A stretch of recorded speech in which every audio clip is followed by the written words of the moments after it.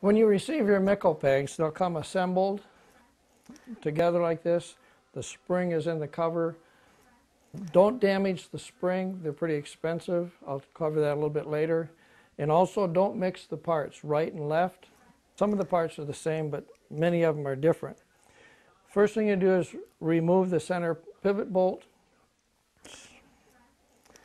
There's a spring under there. Once you get the bolt out, kind of pry it off. You notice the cover spins.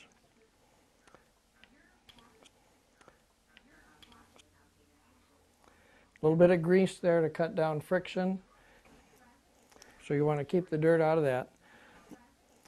That gives you access to the two mounting bolts that are recessed. Remove these two mounting bolts.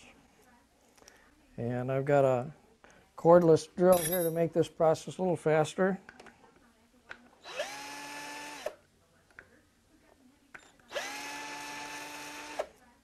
On your block, on the left side, it'll have the model number and L for left. We'll go down here. The engine guards on many of the Goldwings are not symmetrical. The 1800 Goldwing, the right engine guard is about a ½ inch farther forward than the left. So what I do on the model DD, which is our most popular model, is I mount that one on the left first. Take the clamp and slide it behind the engine guard and the block over that. Now with model DD, you'll be mounting the blocks basically square with the ground, or horizontal or vertical, if you want to, whichever way you want to refer to it.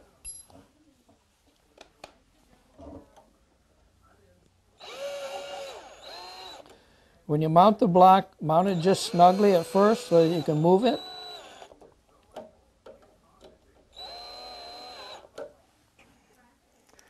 See, I can move the block.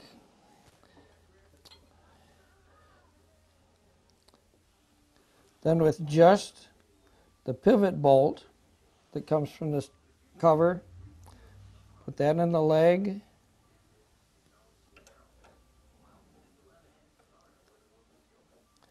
And just put it in a couple of turns.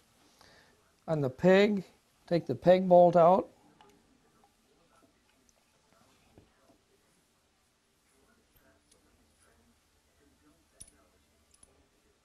On the model DD, the pegs face inboard. Most of the models, the pegs face outboard, but there's a few models where the pegs face inboard. Look at your specific model for instructions. The reason I don't have the cover on is we want to find out where we want the block mounted. What I look for is just a little bit of clearance between the peg and the valve cover. What I'm doing is sliding it forward a little bit.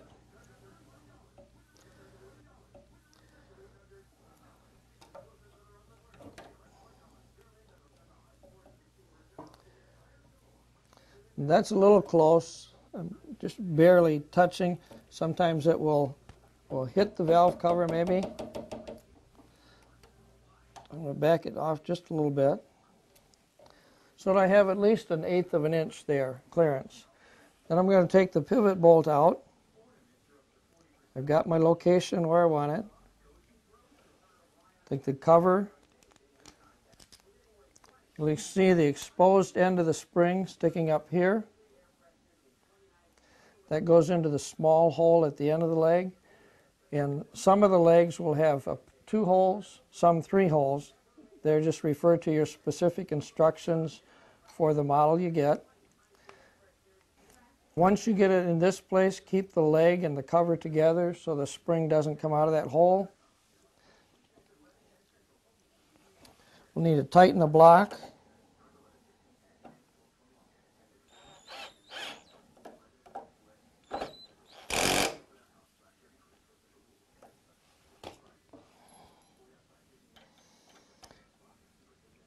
This doesn't have to be real tight on model DD. Down this way, it's trying to twist the block this way, not rotating it.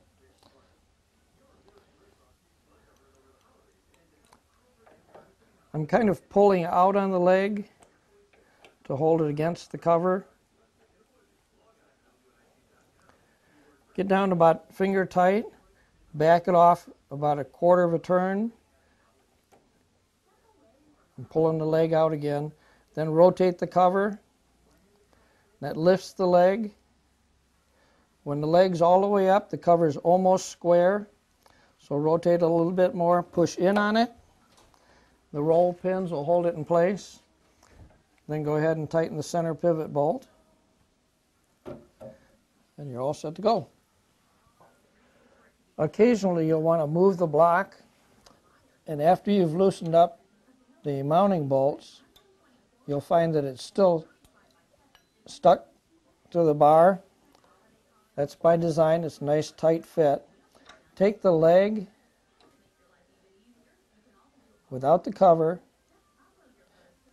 Don't hit it with a hammer to get it to move. Use the leg for leverage. Just pry down or pry up to get it to move. Now this is a model KA. If you get it up a high enough angle, about 45 degrees, the leg will be almost touching the valve cover. Just a little room in there. Most people, we start off mounting at about 30 degrees.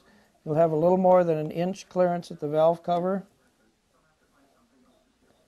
Again, this applies to the KA, the KD, or the KL. They all look the same in the up position. I'm going to tighten these. When tightening the mounting bolts, do a little bit at a time, one side and the other, so you're pulling the clamp up evenly. And with the KA, KD, and KL, and any others where the peg is out, the mounting bolts will need to be a little bit tighter than with the model DD.